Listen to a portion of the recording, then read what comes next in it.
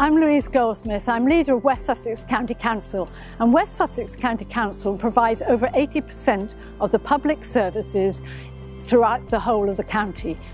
We're there from the start of life to the end of life. When you register the birth of your child, when you marry, or when sadly you're registering the death of a loved one, you'll do that through our registration services. When you want to find out about your family history, you'll go to our records office. And when you're borrowing a book from the library for yourself, a friend or a child, you'll do that through our library services. And we do so much more. When you walk out of the house and the pavement, the street lights that light the way, the roads that take you around the county, and the footpaths that provide wonderful walks for you, they're all maintained and cared for by West Sussex County Council. And then there are the children. Those children that need to be looked after because nobody else is doing it. That's what we do day in, day out. And with a growing elderly population, we're very responsible for our elderly.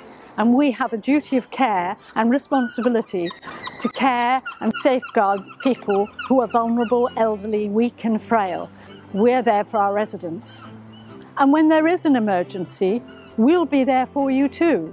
Our fire and rescue are there in floods, in fire, and in those car accidents. So West Sussex County Council is in your life in so many ways. And we do that by spending your money as wisely as possible, but within a very tight budget. And today, what I'm asking you is, please, can you help us in telling us what is important to you? We're running a survey to find out what counts for the people in West Sussex, how we spend your money best on your behalf. So please answer the survey so we know what you're thinking about the services we're providing now and in the future.